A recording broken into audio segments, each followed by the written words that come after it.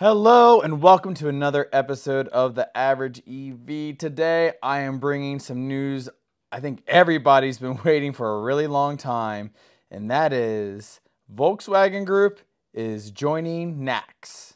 Let's get into it.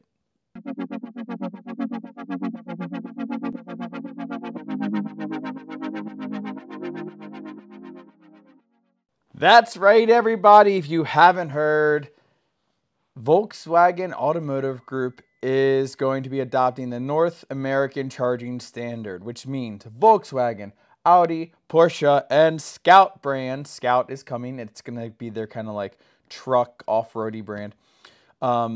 They will all have NACS built in 2025, which is a big deal. Everybody's been waiting for this. We all knew it was coming. It was just a matter of when. And what a better Christmas gift to all Volkswagen owners and Porsche and Audi. Sorry, I almost forgot for a second. Then guess what? In 1 year, about a little over 1 year, you'll have access to the Tesla Supercharging network, which is going to be incredible. And now, in my opinion, it's going to help hopefully encourage a lot of people who don't drive EVs to drive EVs. Because at least with ID4, in my opinion, it's one of the most approachable brands. It looks like a normal car. It drives really great. The price is pretty good for what you get compared to the rest of the market. And I just think that this is really good news for everybody. I know that I am super excited. And in 2025, you better believe we'll be charging on the Tesla Supercharger network.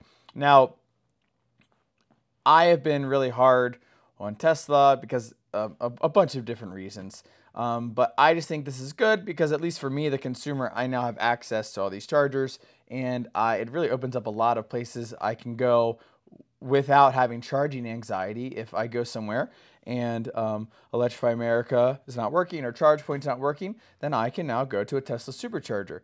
So that's just gonna improve the EV experience for all EV drivers or potential EV drivers. And I mean, I might not like Tesla, but I can get behind that. And another really important factor is hopefully now that pretty much every brand of EV in the United States can charge at a supercharger, it'll well, it has created competition with all the other EV charging providers, and they either get it together or they go away. And hopefully they get it together and we have this awesome giant network of chargers that people can go to, and it helps prices be competitive and everything like that. And, you know, hopefully EV adoption picks up. I really hope that is the way things go. So just a couple specifics here, and I just have the press release opened up, and I can provide that to you all. But basically, it says starting in 2025, Volkswagen, Audi, Porsche, Scout vehicles will have the port as standard. And then it also says Volkswagen, Porsche, and Audi are exploring adapter solutions for existing vehicles to access the Tesla Supercharger network starting in 2025. It's my understanding that Tesla is going to make the adapters and they'll just sell those, but I thought that was kind of interesting. So I wonder if Volkswagen's going to manufacture the adapters, or I'm not sure. So it'll be interesting to see that as that develops. And then, yeah, just the standard 15,000 superchargers, which is going to be really great. The reason for doing it was, what would it say? Yeah. Would mean that customers of our fast-selling electric vehicles like the Volkswagen ID4 will have access to an extensive and growing charging network. So good for them for doing this, and finally just letting it happen. So now that we can move to NACS, again, they're gonna have to like re-engineer their cars because the NACS port works a little bit different than CCS, but that is not for any of us to worry about. That's for them to worry about. So now this is going to happen 2025. Volkswagen ID4 owners will be able to use the supercharging network. What does that mean? Well, I have a bunch of videos where I've already used the Magic Dock, and I also have another one where it's etiquette for for EV drivers at Tesla Superchargers. And I highly recommend you check those out. Because of port location on some vehicles like the ID4, it is not conducive to using a Tesla Supercharger. So, as in Europe, where they all have CCS2 they have to use, you know, eventually people just get used to it and they get over it, and it is what it is. But if people can, to the best of their ability, try and be respectful, park in the best spot, best location. Hopefully Tesla keeps rolling out locations that have a version 4, which can reach both sides of the vehicle, and also locations where the charger is installed in a way that's conducive for all vehicles used to charge. That'll help reduce those issues that are going to arise. A Tesla vehicle is going to roll up and not be able to charge occasionally because a CCS vehicle like an ID4 had no choice but to park in a certain spot and use a certain charger that maybe they shouldn't have used.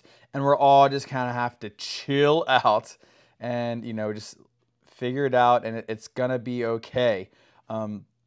Most of the electric vehicles that are coming out in the future anyways are gonna charge better on the network and not hold up people at the chargers. Obviously, we're still gonna have the Bolts and the other vehicles, but I think things will develop and it'll all be okay in the future. Just another thing I wanted to bring up with this is that for like us, we have an ID4 already. Hopefully we'll have the 2024 ID4, but we're going to have to use an adapter.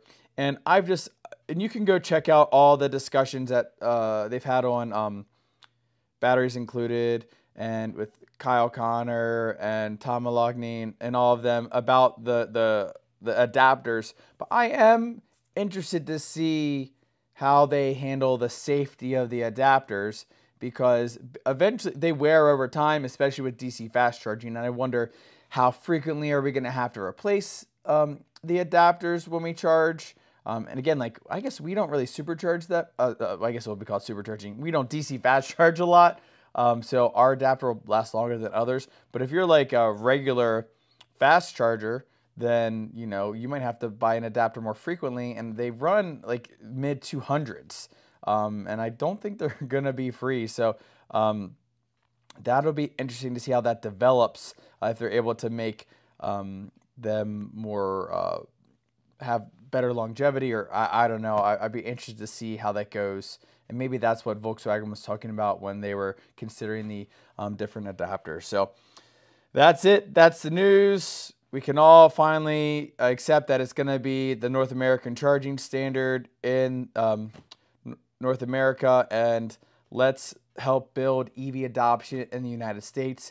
When people ask you about EVs, bring it up. Like, you know, in 2025, pretty much everybody is going to be able to charge anywhere, and you're not going to have to worry about charging anxiety, which is the real issue that most EV drivers were facing, I guess are facing, until this actually comes into existence.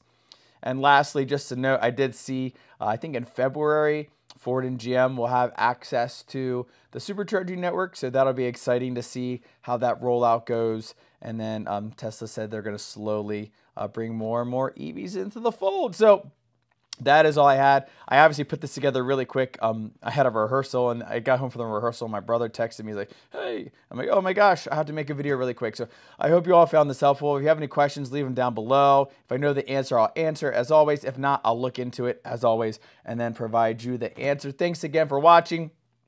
I finally made it to 2,000 subscribers, so thank you all for subscribing. If you haven't already, please hit the like button, hit the subscribe button, and I will see you all next time.